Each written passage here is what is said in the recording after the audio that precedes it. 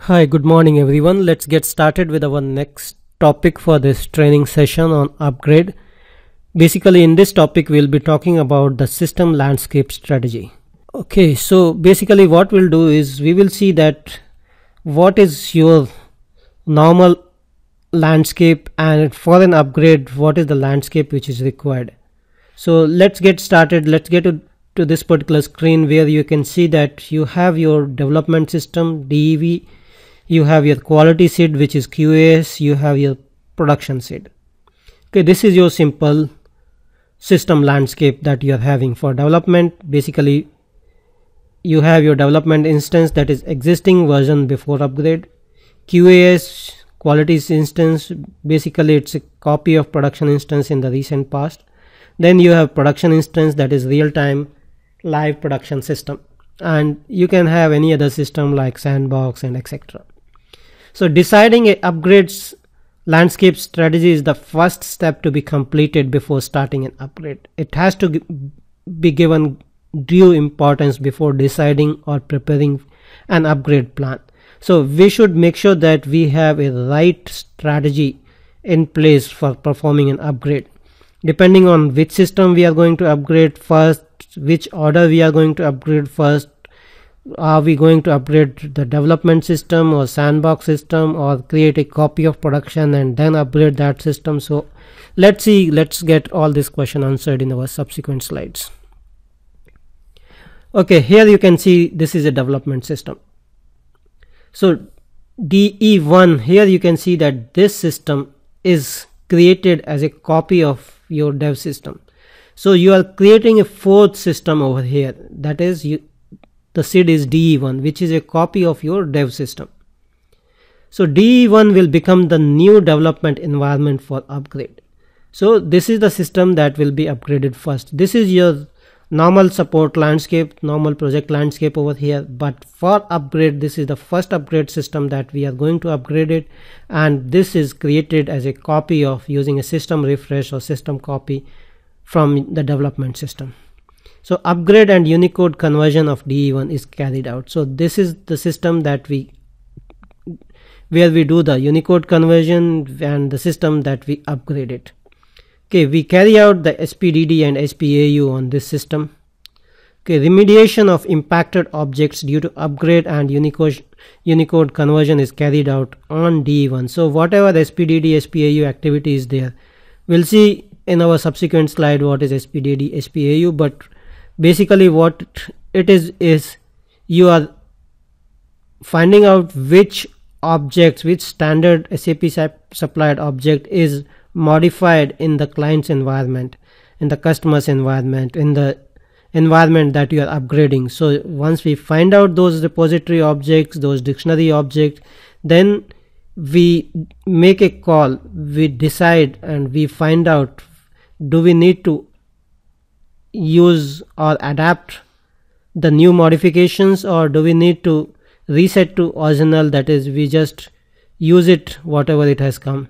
So we have two options during SPDD, SPAU, that is we just make sure, we just say that okay, I don't need any of the modifications supplied by SAP, I'll just give with the enhancement that is customization that I have done in this particular client. Or I can make a call that I will upgrade it and later I can make changes there. And there is third option as well, that we can merge the two things. Basically we can adapt whatever we want to adapt and can leave the rest of the stuff. Okay, so basically that is a merge operation. So remediation of impacted objects due to upgrade and Unicode conversion is carried out in this system. The impacted roles will be adjusted using SU25 in this system only. So soft freeze starts from day DE1 is upgraded to SAP ERP 6.0. So that is your soft freeze. Basically that is the time your new upgraded system, the development system, is available. Okay, all the developments from dev will be manually retrofitted to DE1, and unit testing will be carried out in DE1. So just take note that what happens when you build a new dev system, you upgrade that particular dev system, you make sure that SPDD SPAU is done in the new system, you make sure that the role adjustment is done using SU25 in this system. Okay, and we just put a freeze, and after the upgrade is done, we'll just manually retrofit all the new developments from dev into DE1 system. Okay, so that is about the development system. Let's go to the next system, which is quality upgrade. So quality upgrade, you can see that this is your new quality system, new system that we have built, which is built as a copy of QAS system. Okay, so QAS will be created as a copy of QA1 is created as a copy of QAS. Or we can copy it from production as well.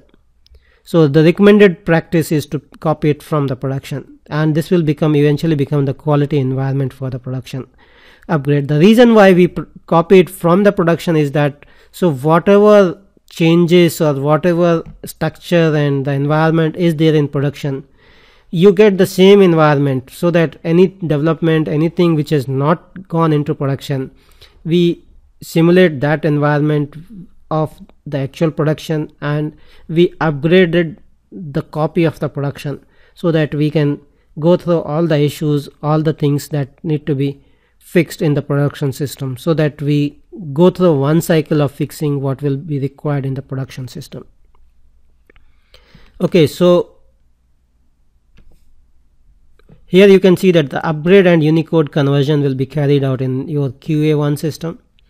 Transports related SPDD and SPAU remediation of objects, security roles using SU25 that was done in DE1 will be moved from DE1 to QA1.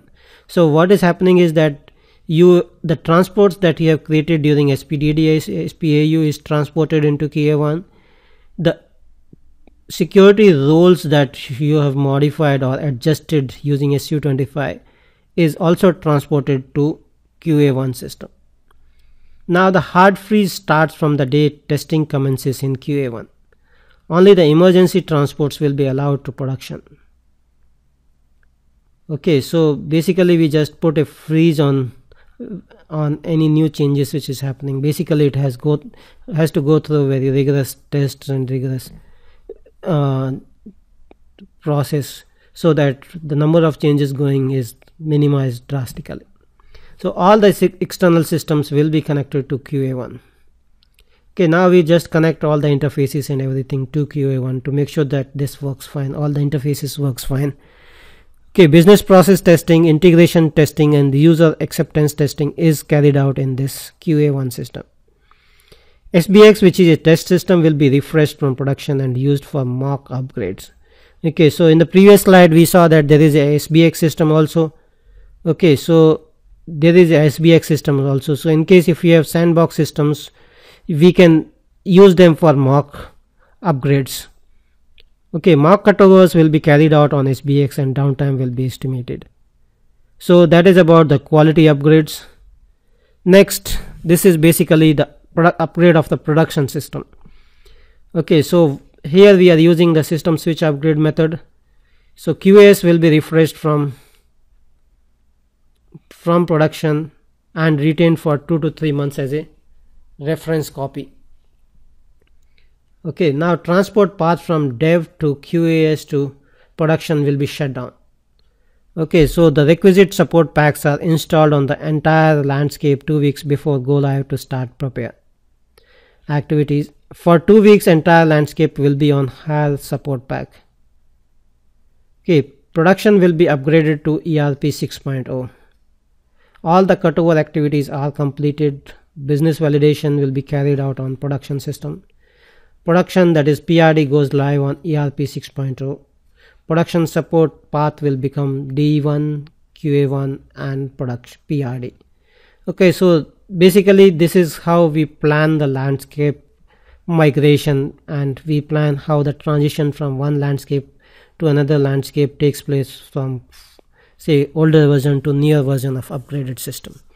Okay, that's all I wanted to cover in this particular training session. Thank you for joining and have a nice day.